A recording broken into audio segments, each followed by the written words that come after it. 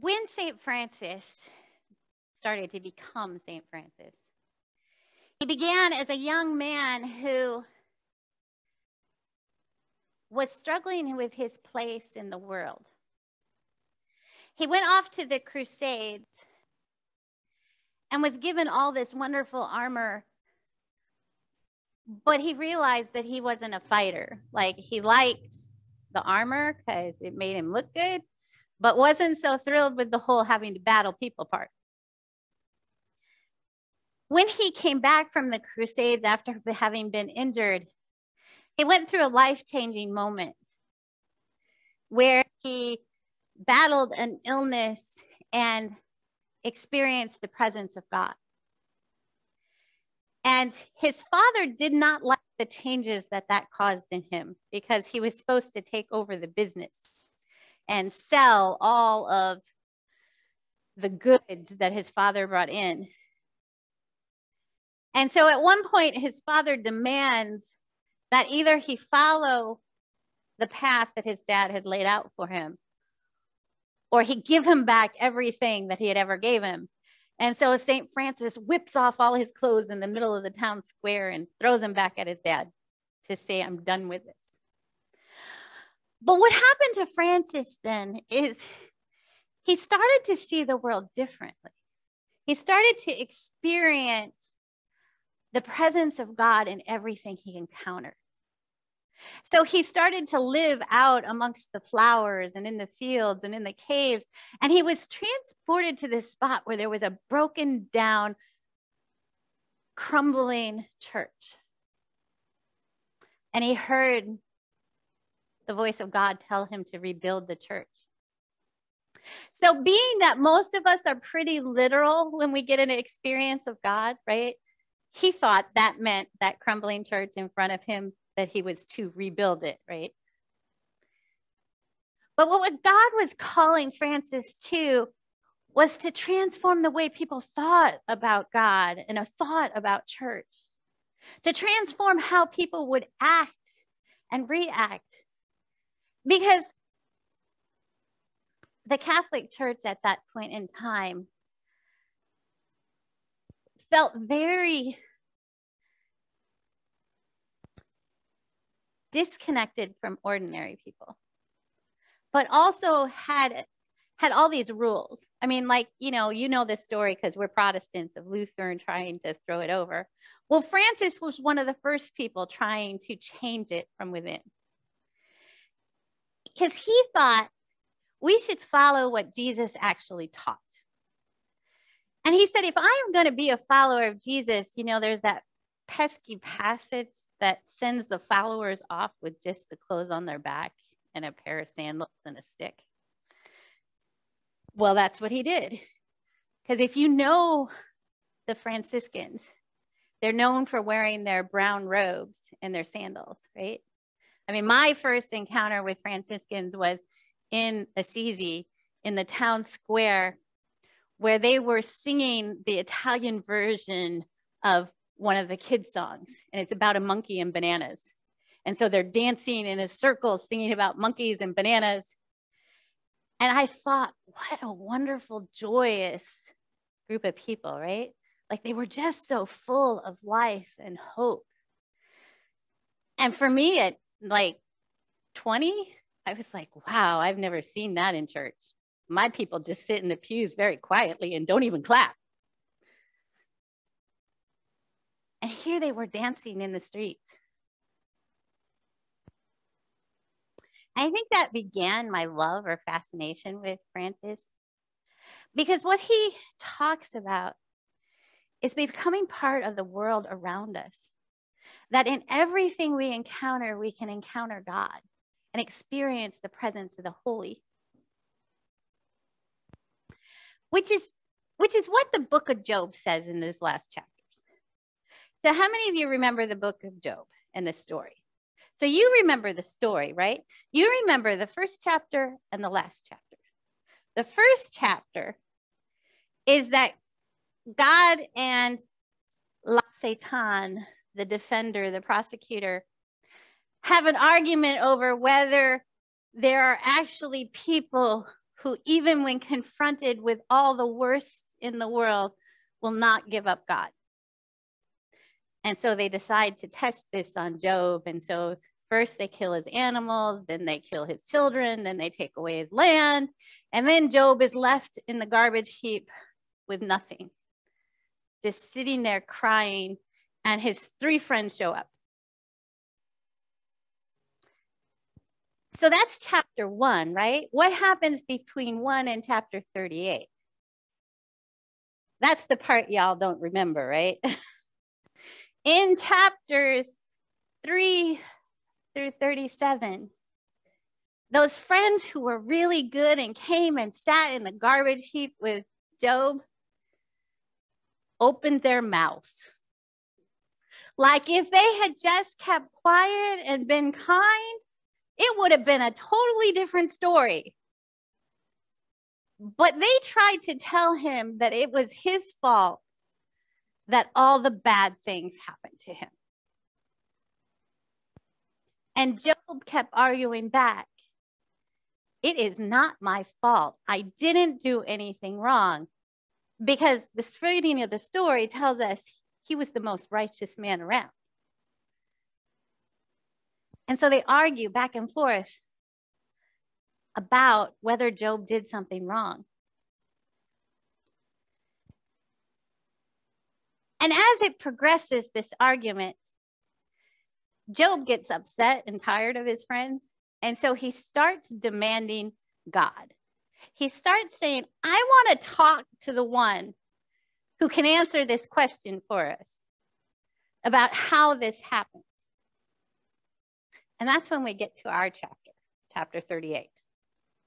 So there's a lot in between that you might want to read. In chapter 38, it says, God steps out of the whirlwind. Can you picture that? Like, you probably can't because you're not from the Midwest, but being that I've experienced tornadoes, like the image of that whirling storm and God walking out of it to you is like also my worst nightmare because I experienced a tornado when I was little. But it's a powerful image, right? That this tornado is what God was riding on, right? That God was zooming on the top of that tornado like a teenager in his first car and steps out into the world. Now, at this point, we all are like, well, let's put on our kind, compassionate hats, right? This is where God hugs you in his arms. This is where God surrounds you with love and tells you that everything is going to be okay. Well, that's not the God we get in this scripture. The God in this scripture comes out and asks Job, all right, I want you to listen to me closely. I want you to understand. I want you to think about what I'm saying. And then he says, where were you? And he goes into this completely beautiful, wonderful description of God playing with the entire universe, of God being present from all the moments, from the beginning to the end, dancing with dolphins, playing with mountain goats. The part we're looking at today has God at the beginning. God says, where were you when I created the earth? When I set it on its foundations, where I built the boundaries for the sea and land, where were you? Do you know who did all that? Now, as a pastoral care perspective, this is not a very comforting answer. Like, it is not the answer you want when you've lost your entire world. All your family is gone. You've lost all your money and wealth and house. And you got nothing left. You don't want God to come in and tell you, where were you? and explain the beginning of creation.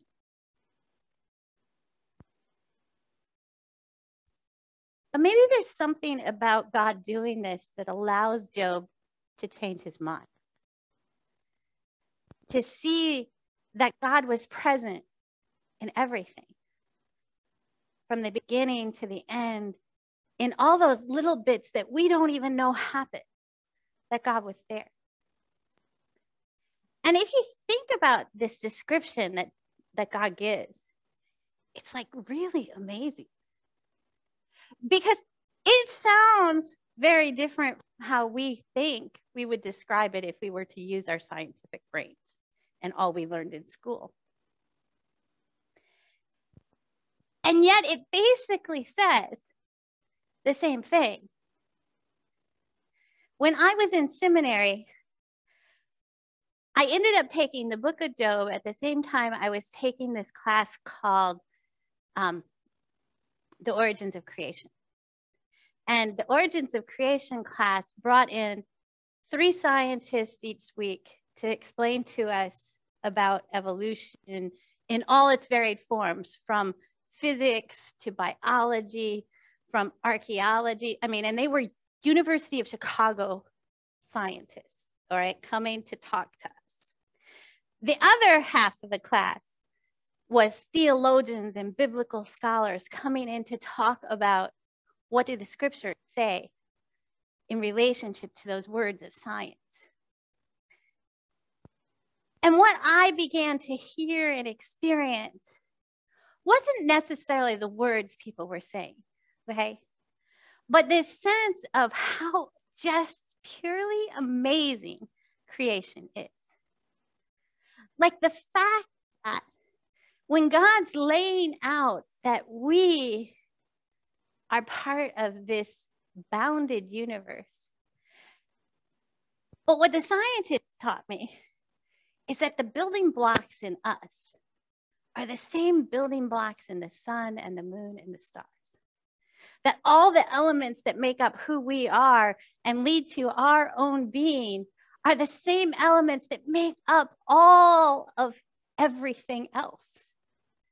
That we just got lucky to be on this planet that had the right circumstances to make it possible for life to grow and flourish in a multitude of forms and places. And all of our scriptures today talk about that. That's what Francis sings in his song, which he wrote at the end of his life. He was very ill, and his best friend Claire, who started her own monastery, the poor Claires who rejected the person from the other week, but we'll ignore that part because it's when Claire was still alive. They built Francis a hut to stay in for when he would come to visit. Because Francis's life, after he came into his identity, was to travel around Italy and talk about who God was and how we were to live, and to bring that joy and zest for life. I don't know if they sang the Banana Monkey song, but I know that they sang constantly, that they were full of life and joy, and they brought it to everyone. And when they were doing this, he traveled everywhere. And as he got older and got sicker, he got to a point in his life where he was, and it's weird for us because he would have been younger than me, but you got to remember it's the 1100s, so medicine was different then. So he was glowing blind in his 40s. And so in this last part of his life, he's blind and he gets really sick. And Claire has this cabin for him that he stays in. And that's when he wrote the canticle to Brother Sun. That in that point in life where he couldn't even go out into nature at that point because he was so sick, when he couldn't see the flowers blooming, where he could make out light and dark, but wouldn't have been able to make out sun and moon. It's at that point that he writes that song, the song that we sing and has meaning to us. I've been trying to think of what can be our application for these sermons over the next few weeks. And in the last 3 weeks, I have watched 4 or 5 different Earth Day services. And in the good ones, they showed a video of local organizations that were working to change the lives of people and the environment. And so I want to share with you, because that meant I learned about all these ones that were out east, and I don't know anything about California. So I had to do some exploring. And I discovered this organization in Oakland called Planting Justice. And I don't know if you've heard about Planting Justice, but it started in, now I don't know Oakland very well, so you can like correct my understanding later. But from what I understand, that it's like Chicago, they redlined people. And so they ended up caging in Black people in a certain neighborhood. And the people in that neighborhood have lived there since World War II. So we're going on 4th and 5th generation living in this neighborhood. Well, into that neighborhood, Planting Justice came and started by creating nurseries, creating gardens, and inviting the neighborhood to come and work in those gardens and nurseries. But the thing that makes Planting Justice so incredible is that they decided that they wanted a lot of their workforce to be formerly incarcerated individuals. And so they started by creating a system with the local prison, San Quentin, in which they taught people how to garden. And the hope is if you make it through the gardening program in the prison, like you have to make it through it. You can't like give up on it. If you make it through it, they promise you when you get out a job at the nurseries. And so they have created this system where they go to the poorest, which I didn't talk about with Francis, but one of his goals was to teach us about poverty, that it is important to be in relationship with all the people that have been left out. And that's why he gave up his father's wealth and threw him in his clothes, because he wanted to live among the ordinary people and take care of the lepers and those around him who didn't have anything. And so this organization, Planting Justice, thinks that that is what we do, that our job is to take care of those who are most left out. Because you know, in the recidivism rate in California is 40%. That means of all the people released from prison, 40% of them return to prison. Planting Justice, who does the program in prison and then gives them a job after prison, has a 0 recidivism rate. Can you imagine that? That the work they have done to transform people's lives have changed the lives of those who have the least likelihood of being able to find a job afterwards. And they've done it by hooking them up with the things that help us to change and grow. They gave them a job. They paid them a living wage, so $19 an hour. And they taught them to take care of the world, right? To get their hands dirty by growing stuff. And one of the things that helps us when we are in a bad place is to get out into the world, to start growing stuff or to see how incredible creation is. What if we, and I know there's not very many of us, what if we started thinking about our land that way? Have y'all looked behind the church and beside the church? There is so much potential there in that land. What could we do to make a difference with that land for the people around us? What could we do with that property to change real people's lives?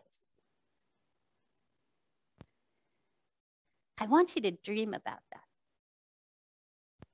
I want you to pray about that and think about that and share with all of us what comes to you. Because God has an answer. You all have been letting the property sit and marinate, but God has a plan for you. We just need to open up and listen to it, to hear what God has to say to us about what we can do to connect with our land that right now is flowering beautiful weeds that can change the lives of our neighbors, the people around us and in the community.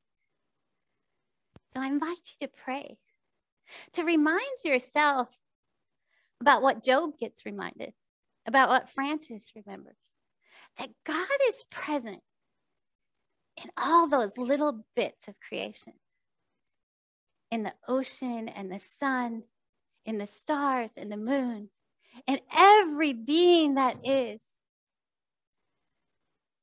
And that our job